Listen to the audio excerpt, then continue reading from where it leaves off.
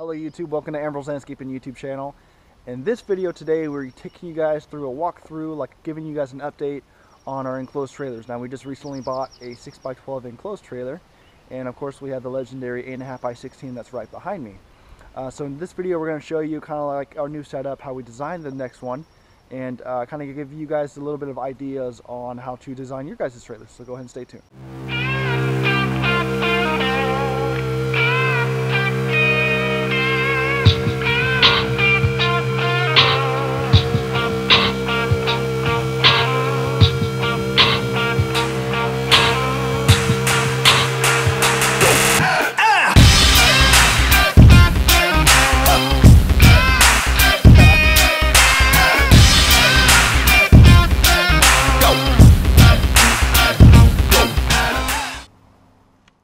Alright guys, so let's go ahead and start with the new trailer. So as you can see right here, this is the new 6x12 enclosed trailer. This is a Pace America single axle. It's been a good little trailer. We found it on Craigslist. If you guys are following us on Instagram, you would have saw the before pictures. It was extremely oxidized. It came from Florida, and so you can't really probably see in this camera or in this video how bad it is. But if you guys follow us on Instagram, you'll see exactly how bad it was. We went ahead and buffed the whole entire thing and got it back to its shine, and then we of course got our stickers on it. This is just one side. We got some stickers on the door as well. And if you guys don't know, this is my personal truck. You guys probably saw this in another video that I did recently. So this is just my personal truck. We use this when we just don't want to take the diesel out for long drives. So this is my truck. I've had this for a long time. So we'll start with the trailer. We'll go ahead and start with the back, of course. So this is the trailer. It's actually not done yet. The only thing we have left to do is we have to install the trimmer racks. We haven't ordered those yet, but we're going to be doing that soon. But this is it so far. This is a lot of guys have been asking, what do we do with this trailer? Why do we get another one? There's a lot of small yards that the big trailer and truck just can't manage to get into. So we decided to invest in a small trailer because we were actually having to turn down yards where we were actually able to get to them because of not easy access. So we went and purchased this one, got it for a great deal. And as you can see, we got all of our push mowers in there. Of course, the two Hondas and the two Toros. And so in this one, we actually just uploaded not too long ago a video on our shelving on how to install those. So if you guys want these in your trailer and want to know how we did it, we did a quick little video. We did a video on how to do the bottom ones, of course. And of course we didn't do the top one because it's pretty much all you're doing is the exact same thing. Very easy process where anyone can learn it. So of course we got our gas cans and all of our containers with all of our gloves, water, all of that. We got our backpack squares, of course. And of course we have our Husky racks that we do everything, you know, that hold all of our tools. We got our trimmers, and of course we have a small little hand blower up there when we do those. And then on days where we use this trailer, we just put the backpack blower right here. So this is this trailer so far. It's been a good little trailer, a fun little project, pretty much exactly like the other one. Like I said, the only thing that we're going to be doing that we haven't done is install trimmer racks on this trailer. Now, the one thing that I wish we would have done on the other one, but we'll probably wind up doing it later on, but we're going to do it to this one for sure. And this is a little tip on when you're designing your trailer is when you put your trimmer racks, place them on the right side of the trailer. The reason why is because you want easy access. Of course, when you design this, you want to have easy access to everything where you're not having to trip over everything. And I'll show you what we did, the reason why, but you can easily get easy access from this side, and I'll show you why on the other trailer. So anyways, this is the trailer right here. And of course, we have all of our other main tools in the other trailer. And of course, this is what the logos look like on this. And of course we have it on the back door. We'll get a video of that in a little bit. But anyways, these are our logos that we got. The trailer, as you can see, it's shining now where before it wasn't. And we'll do some before and after pictures. But yeah, so this is our trailer. And yeah, so we'll go ahead and get over to the 8.5x16. All right, so of course I got behind me the 8.5x16.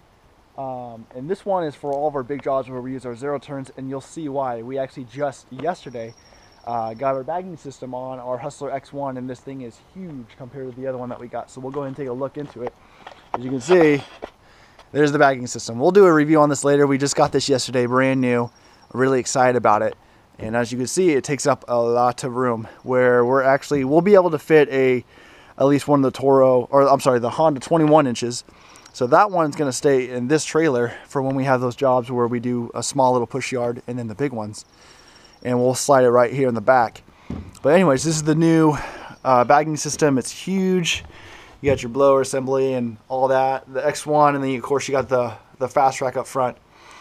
And so we'll go ahead and start with the trimmer racks. The reason why I would recommend you putting them over here, as you can see where the engines are placed are on the right hand side. And for the yellow racks, there's a knob where you to unlock it, and you have to get it from the right hand side. So if we were to put it on this side, we will be able to actually access the trimmer so much more faster. The reason why we didn't want to do this at first is because since we have the bagging systems and the blowers, I thought that they were going to interfere with it. But probably later on, we'll probably do it at the end of this year. It's kind of a time-consuming process. But we're probably going to go ahead and wind up moving those over to this right-hand side. So that is probably one of the biggest tips I would recommend when installing your trimmer racks because of that reason. So, anyway, so yeah, go ahead and put the racks over here. And of course, you got the mowers right here. We can fit 2 mowers, and luckily a push mower. We'll go ahead and go over to the front door, and of course everyone knows this trailer.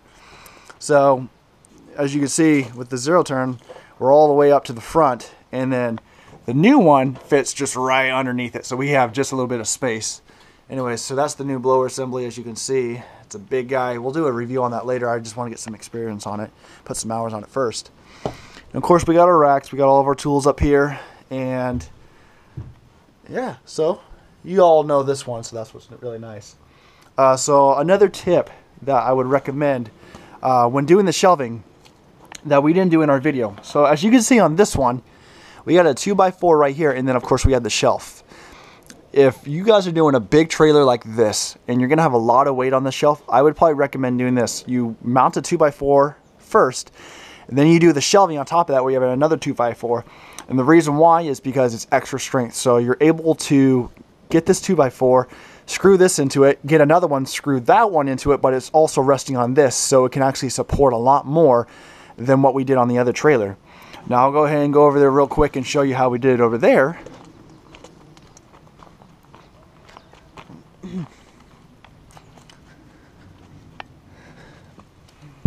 All right. So as you can see right here, we didn't do that. The original plan was that we were going to do a 2x4 underneath here to support it, and then of course what we did on that trailer.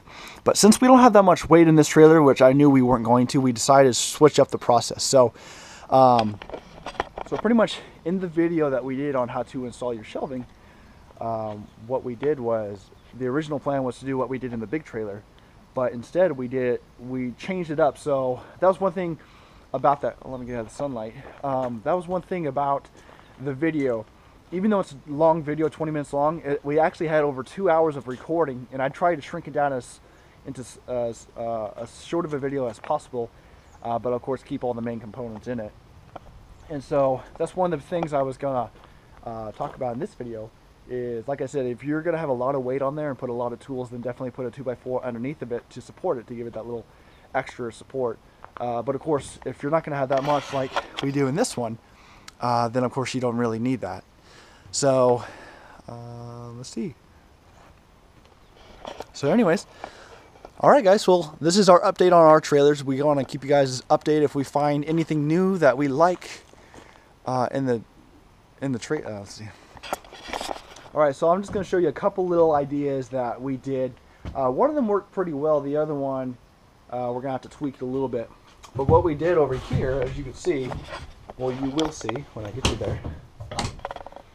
So as you can see right here, we have our extensions for a PES attachment series for our Echoes.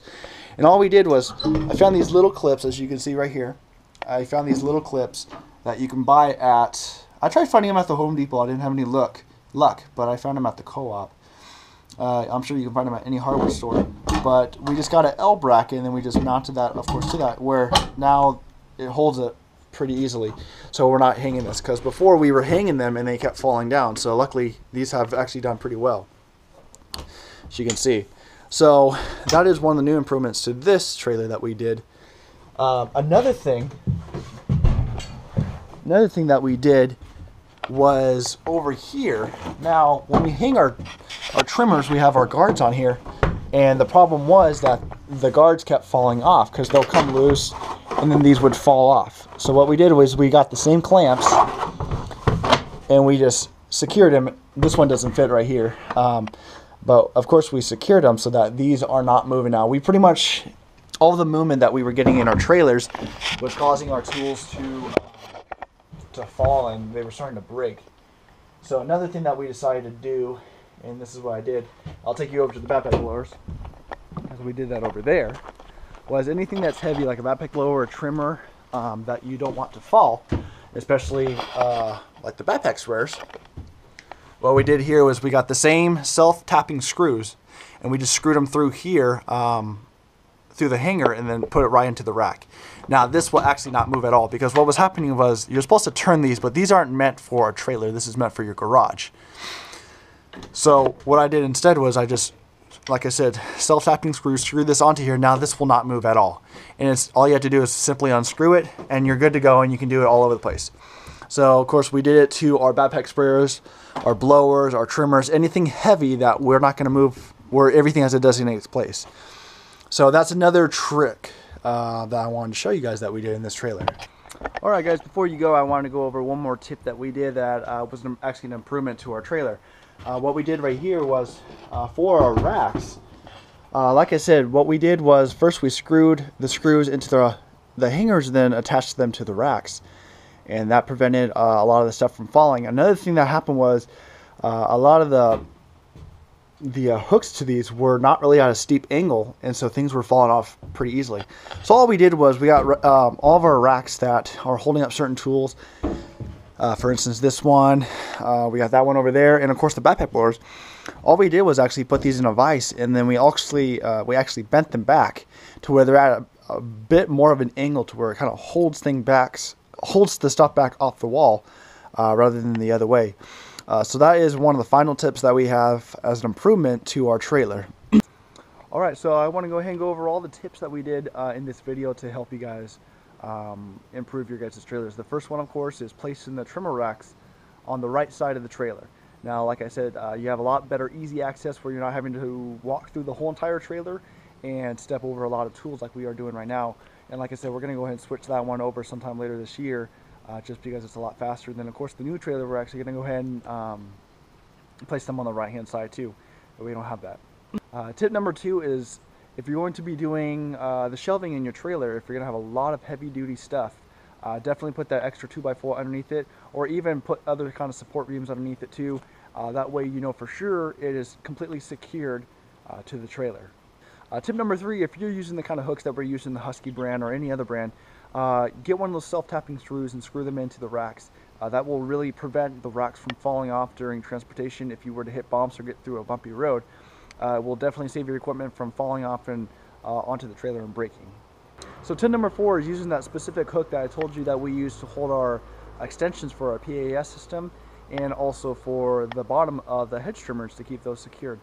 I don't know the name of them yet, the name of the hooks, but you can just take a picture of them, go to your local hardware store, and I'm sure they'll find them for you. So that really helps kind of keep things a little bit more secured to the walls. And the last and final tip, if you're using racks like we are the hooks, definitely place them in a vise and bend them back or bend them at an angle to where they are able to secure all your equipment so that they're not falling off, of course, to the ground where it could damage your equipment. Alright, well, thank you so much guys for watching. I hope that we covered everything. Like I said, we're going to keep you guys updated on all the new things that we're doing to our trailers to hopefully help you improve yours. If you guys got some good ideas that helped you out, that you guys would like us to announce and kind of help others out, definitely let us know and we'll take a look at your video, and then we'll go ahead and repost that and we'll kind of go from there. The channel that we're doing is really to help you guys in your businesses and grow from what we've learned, and help you guys go past all the headaches and all the hard times. So I hope you guys enjoy the videos. Thanks for all the likes, thanks for all the views. We got plenty more coming your way, so thank you so much. Subscribe, like, and we'll see you guys next time on Ambro's Landscaping.